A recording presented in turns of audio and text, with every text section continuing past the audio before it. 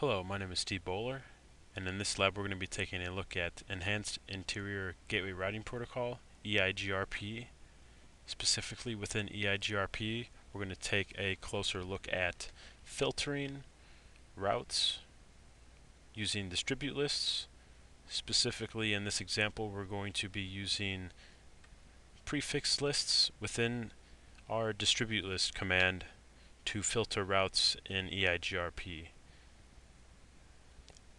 If you've viewed our RIP Lab 6, RIP Lab 6 is where, RIP version 2, Lab 6 is where we were doing filtering with distribute lists as well. However, in that example we were using access control lists to do that. In this lab though, I want to show you an alternative to ACLs, which is prefix lists, and I want to show you guys a couple of features within the distribute lists feature that we can use the prefix lists for. So what we'll do here is we'll use EIGRP. We're going to be using EIGRP in this lab to show you how you can filter routes in EIGRP using the distribute lists by referencing prefix lists that we create within our router. So what we have here is a simple EIGRP topology. We have router 1, 2, and 3. They're all on the 172.16.123.0/24 network.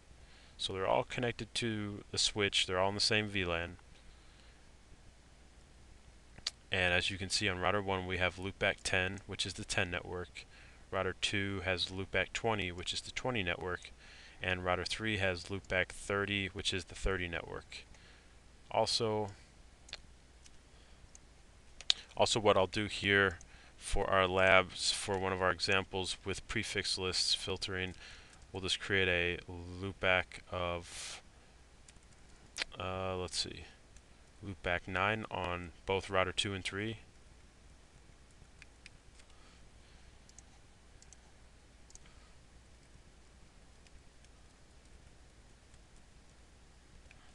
And we are going to show you how you can filter using a prefix list, how you can filter within EIGRP, specifically here in this example, how you can filter, a network specifically from one of your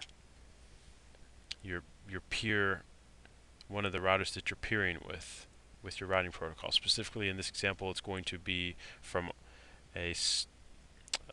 a neighbor. So we're going to be with our adjacency maybe to router 3 is what we will show you how to deny this this network from coming in.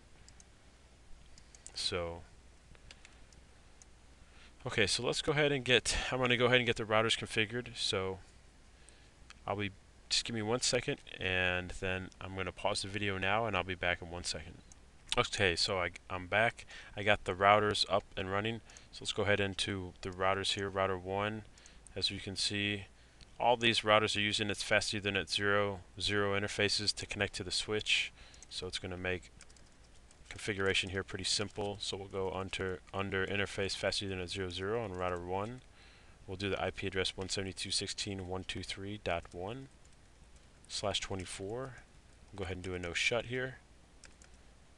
And then we'll go ahead and bring up interface loopback 10. We'll do an IP address of 10.0.0.1/24. We'll go ahead and enable EIGRP process 1. Then we'll go ahead and do a no auto summary to disable summarization on classful network boundaries. That's why we do no auto summarization. And next here, what we're going to do is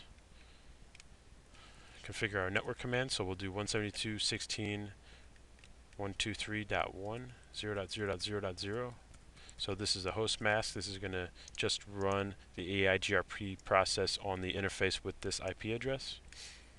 Also, we'll just do the 10 network for simplicity.